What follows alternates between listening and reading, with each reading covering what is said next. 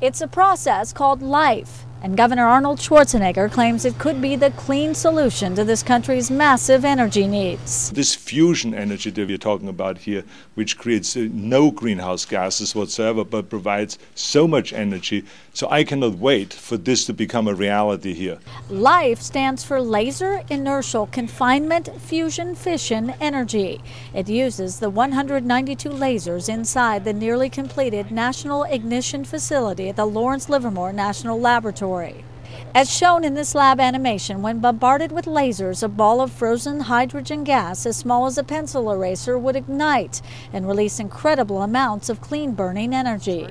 1,000 times more power than, lighting up the whole United States. It's the same type of energy emitted from the sun and stars in our solar system.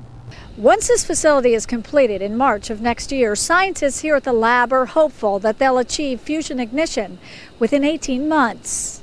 That is, if it works. So far, no experiments have actually been performed here yet. The facility's completion is about 6 years late and more than $1 billion over budget, now topping $3.5 billion. Still, Lab Director George Miller is confident this work will succeed. I think we will get ignition. I think we will get ignition relatively shortly after we turn the facility on. But it is science. It is technology. It's not done till it's done.